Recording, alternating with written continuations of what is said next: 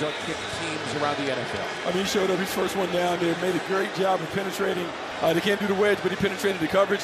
Did a great job making the first initial hit, but plenty of Jaguars there to clean it up.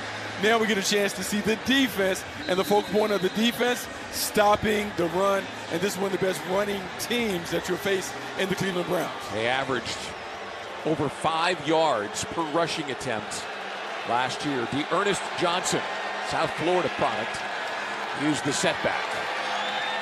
And his play action, and Watson's rolling out. Finds a target, overshoots the intended target. He was looking for Anthony Schwartz, and it fell between Schwartz and Donovan Peoples-Jones, incomplete. Yeah, incomplete. This is a great play action fake. This is what the Browns do.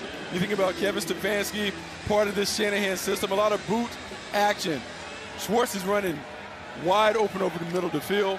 He missed him, but then we got 2nd and 10. Let's see what the defense does. You think that was heartbeat thing? Just absolutely. Excited to throw his I don't first care pass? how long you played.